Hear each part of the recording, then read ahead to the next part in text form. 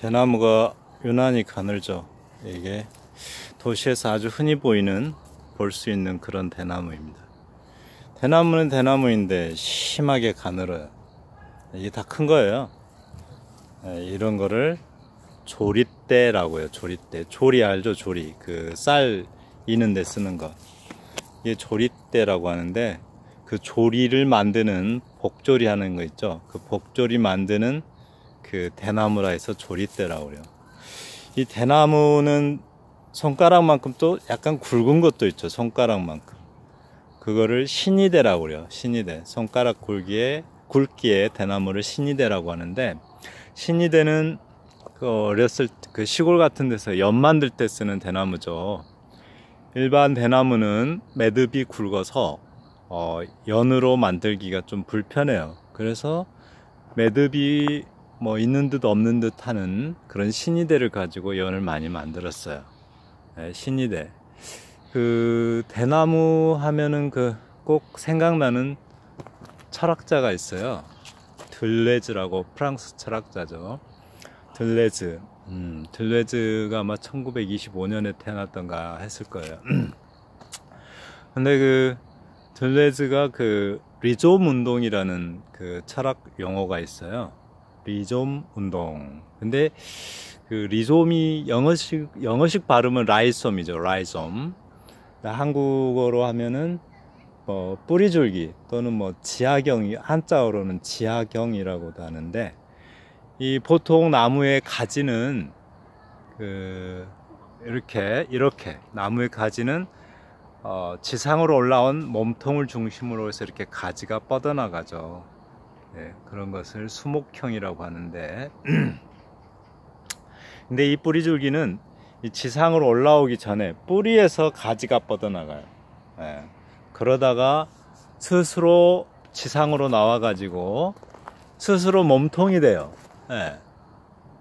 이게 전혀 스스로 몸통이 되는 그러한 줄기를 라이좀, 뿌리줄기, 지하경 이렇게 말해요.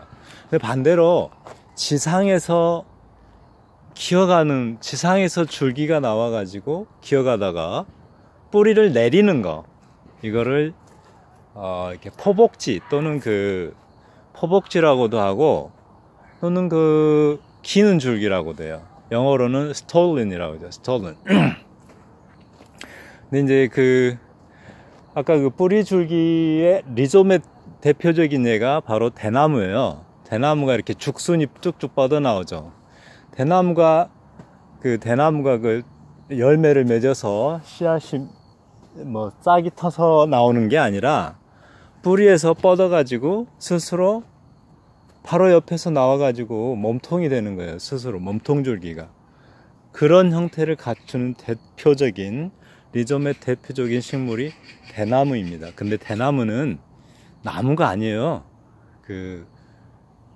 풀이죠, 풀. 왜냐면 대나무는 나이테가 없잖아요. 우리가 그냥 습관적으로 대나무를 나무라고 부르죠. 근데 여기 육화가 있네. 잠깐만요. 이거 포복줄기 하기 전에 이거부터. 이거 육화인데 흔히 관공서나 이런 데서 많이 봤죠. 모르니까 그냥 지나쳤죠. 알면은 꼭 쳐다보게 되는데, 이 육화를 볼 때는 꼭 이걸 보셔야 돼. 이거 실처럼 생긴 거 이렇게 안 뜯어져요. 이렇게 상당히 질겨요. 이것을 실로 만들어서 천을 만들기도 했대요. 이게 육화라고 합니다. 땅을 땅바닥, 아까 이제 포복줄기 설명해야 되는데, 포복줄기는 흔히 땅바닥을 기어가다가 뿌리를 내리면서 하나의 그 독립적인 식물이 되는 거, 이거를 포복줄기 또는 기는 줄기라고 해요. 그게 이제 칡이라든가 또 칡이라든가 뭐 다른 것도 있죠. 개나리 뭐 이런 것들.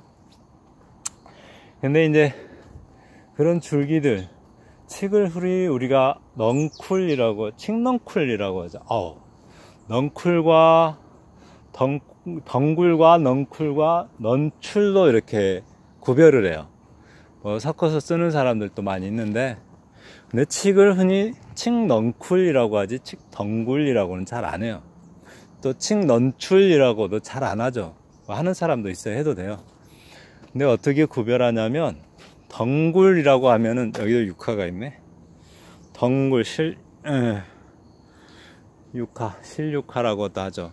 덩굴이라고 하면 이렇게 감아 올라가는 줄기식물을 덩굴이라고 그래요.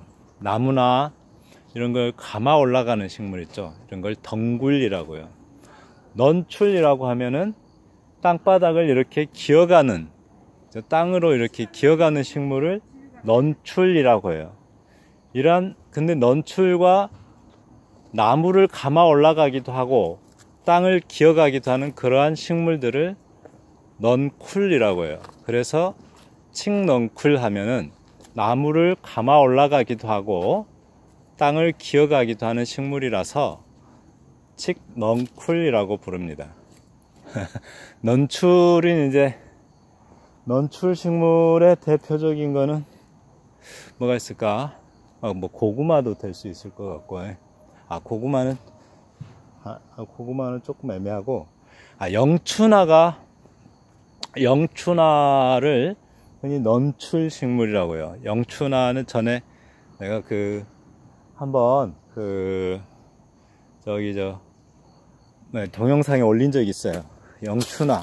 그러니까 땅바닥으로 쭉쭉 기어 나가다가 이렇게 좀 아래로 걸뜨려지는 식물, 올라가는 게 아니라 그런 식물을 넌출이라고 해요. 넌출. 넌출. 이제 다시 정리합니다. 아까 대나무 3가지 있었죠. 대나무가 리조움 형식으로 생겨나서 이렇게 스스로 몸통 줄기가 된다고 설명했죠. 신이대가 있고 조릿대가 있고, 그리고 덩굴식물, 넝쿨식물, 넌출식물, 이렇게 구별할 수 있다고요. 지금까지 무슨 말 했는지 모르겠네. 아무튼 좋아요와 구독 꾹 눌러주세요. 감사합니다.